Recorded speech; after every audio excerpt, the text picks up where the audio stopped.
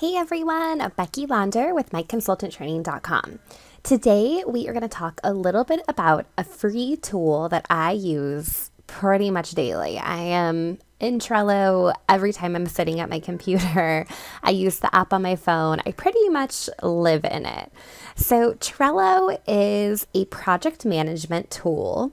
It is free, it is web-based, and then there's also an app. There are so many advantages of using Trello, and I just want to give you a quick tutorial of how I use it in general for many aspects of my life, but also how I've been able to use Trello as a CRM or a client relationship management tool. So this is what Trello looks like, just kind of super high level. You have what we call a board. So this is one Trello board on a process for blogging and uploading videos. And then in each board, you will have a list. So we have lists right here that you could add multiple cards to. So like this right here is an example of a card within a list. Okay, so let me jump over to a fun one. I planned my Disney vacation using Trello.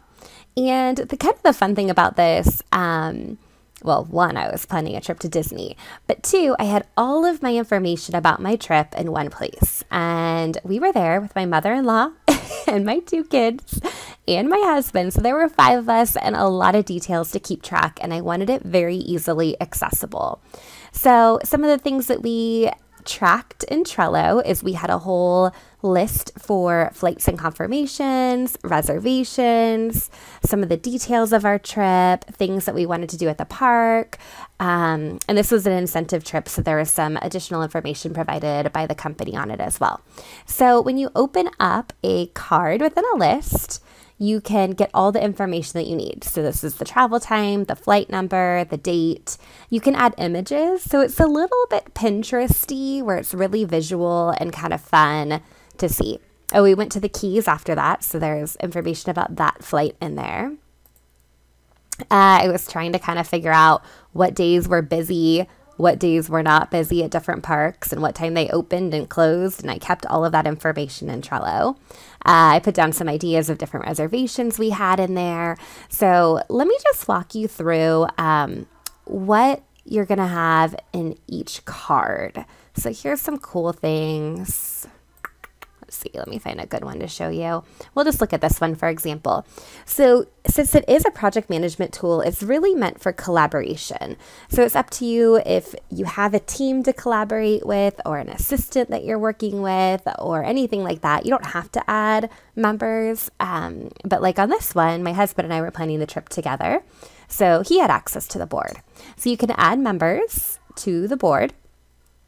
You can add labels, so you can decide that green means airfare and yellow means hotel. You can code things. You can create checklists. So if I knew that there was a whole bunch of things that needed to be done, like I had a to-do checklist over here, you can add, oh, that's not a very good one, but you can add checklists, delete checklists. You can add attachments. So if I had a file that I wanted to attach from any of these locations, you can do that as well. The thing that I love most about Trello is that you can easily drag and drop things around. So let's say I put this in the wrong section. So this is flights and confirmations, and this is really things to do. So you just simply drag your card and drop it on a different list. Another thing that I used a lot was like if I didn't need this card anymore on the ticket information, you could go in and archive that card, and that card would go away. You can also set due dates on things. This is very helpful as we talk about client relationship management and using Trello for CRM. So if you need to set a due date or a deadline for yourself, you can put that on there and it will remind you to take care of it by a certain time. Okay, so this is a really fun one, but let me just jump over to how I am using this in my business on a day-to-day basis. And again, I'm using it in a lot of different areas, but I really want to show you how I'm using it from a client relationship management or CRM perspective. So let's go into this one here. I've created this template for you. You can have a copy of it and customize it, make it your own. This is exactly how I keep track of my customers. I've probably done over $75,000 in business over the last year, and that is a lot of customers to keep track of, especially when you're in direct sales and you're really in a customer-centric type business. I mean, that's why people shop from you and not somebody else, is because you're really taking care of them. And there gets to be a point in your business that you just can't keep track of everyone in your head. You need to write it down. So I have a printable, if you are more of a paper and pen kind of person, that I'll share with you. But I also have this Trello board that you're more than welcome to duplicate, use as your own, make it your own. And really, that's what it's all about. I think anything that you're doing that is systematic, you really have to find the platform that works best for you. There are plenty of CRM tools and softwares out there, but this is what really works for me in my experience. So let me just show you a little bit about it.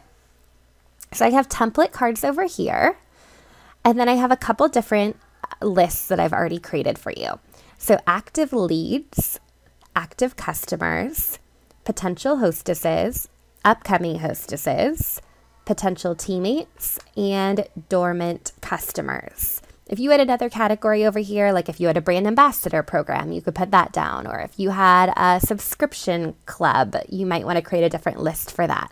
But at a really high level, those are kind of the basics in direct sales. So here's a sample customer card. Okay, let's go ahead and duplicate this card. So if you right click on it, you can create copy. So now we have a copy of the card. We're just you can put it where you want it to go. We might want to put it under active customers, and we want it in position 1. If you have a lot of cards in that column, you can decide where you want to put it. So we'll create this new card. So we still have our template over here, and then we have our new card over here. So I really believe that you should put as much information in as you can about your customers.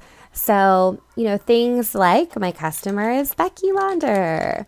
She has a little girl named Mackenzie that is 6, and she has a little boy named Cody that's 4. She has a husband named Jeremy. We won't put down his age. I don't know her address, but she's in San Diego, California. Don't have her phone number, but I know her email address is hello@myconsultanttraining.com. You could put in their Facebook link to their profile if you would like. You could put their birthday in if you would like, how you met them, if they attended a party, who referred them, what's on their wish list. Maybe there's favorite products that you know that Becky really likes. Maybe there's things that she likes or dislikes that your company is offering that you want to make a note of, and anything else that you think might be helpful in managing that relationship with a customer. So you'd go ahead and save that. So this is kind of your card description. Then you have a checklist down here at the bottom. So this is my new customer checklist that I've created. So once Becky submits her first order, I'm going to say, yep, I sent her thank you. We've connected on social media. I invited her to my group. Now it's time I need to add her to my email list. And then I want to set a reminder to check in to see how she likes her order. I think I'll set that reminder for about a week out. And so it puts a due date on there for you. In the comments, if you wanted to, you could hop over to your email. You could screenshot an order. Let's see if we can find one really quick. And I'll give you an example of what that looks like. So maybe this was Becky's order over here. And I want to say this is what she ordered. So I'm simply copying and pasting right here in the comments. And it's going to add her order in as an image. Okay, so let's close that out. And now you can see it's really visual. This is her order. I also use this for my team and keeping track of my team's progress. And when I do that, I create like a cover photo or a picture of them and their name on it, as well as who their sponsor is and who their upline leader is. So a very quick reference, I can recognize who that person is and a little bit of their information. But you can just use the order history as the picture here if you wanted to. So that is what I would do for a new customer. Let's say that she decides to host a show. So simply I would move her over. Let's say she's not sure if she's going to host a show. Let's say she's a potential hostess. Now she's in your potential. Maybe she told me follow up around Valentine's Day for a party. So you make that note in there.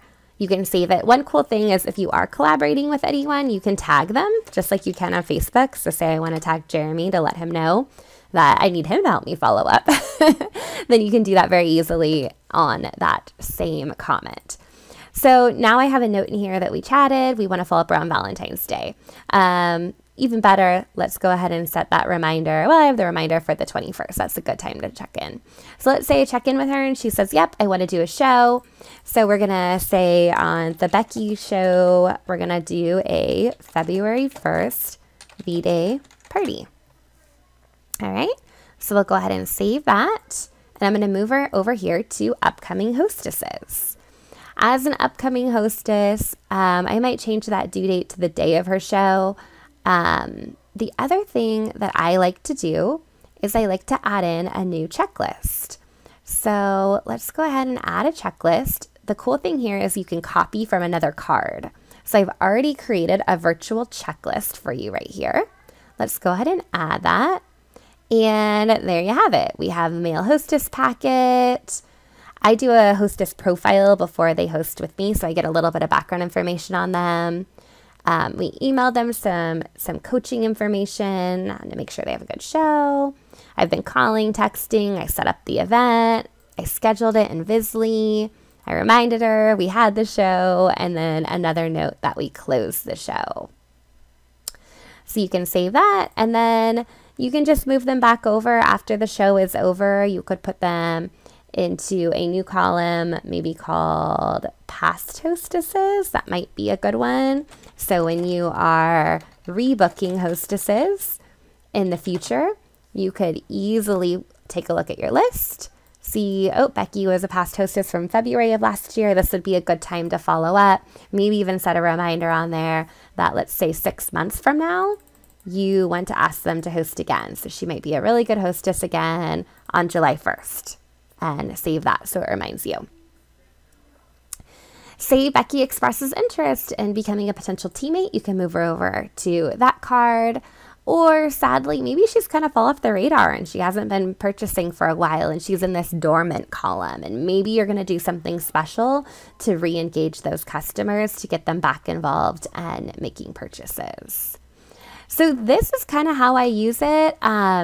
If you knew right off the bat somebody was hosting, you could use this sample card. Again, the same kind of demographic information here at the top, and then a checklist at the bottom. And you can edit any of these checklists. If you have a different way of doing things or a different process, you can definitely do that.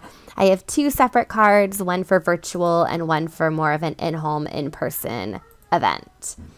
Then there's a couple other just helpful tips and tricks in here that I'll leave in here for your reference.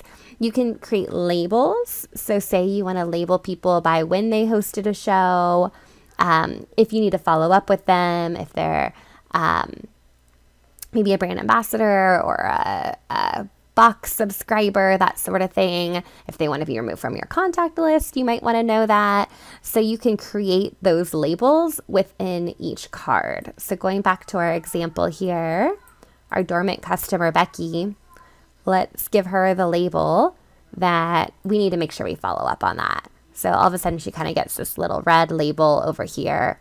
We'll move her back over. Let's say she's a lead to follow up with. A lead would be somebody that hasn't yet made a purchase, but is considering making a purchase in the future. So those people I left in that first column right there for you. There's a little bit of information here on just how to use cards and the type of information that we track. And then also, if you have a brand new lead that might come from your home office or your headquarters, some information on your process of following up with those as well. So typically if I'm doing an event and I have a ton of leads that I get, I do add them to my email management system. And I only really create cards in Trello for what I call the warm leads or the really hot leads of people that are booking parties with me, that made a purchase at that event, are interested in following up on a fundraiser, whatever it might be. Those are the ones that I move over to Trello. So without getting into all of my customer data, I did want to show you just kind of what my customer board looks like. I have a lot of templates over here. I have events that I have coming up. I have my, my spring customers, my fall customers, and on each of these, you can find people's information very easily. It's a lot, guys, to track, right? But let's say, let's see, we're looking for, let's see if Lauren Miller. So here's a good example. This is my sister. I feel like I can share some of her information, maybe not her address.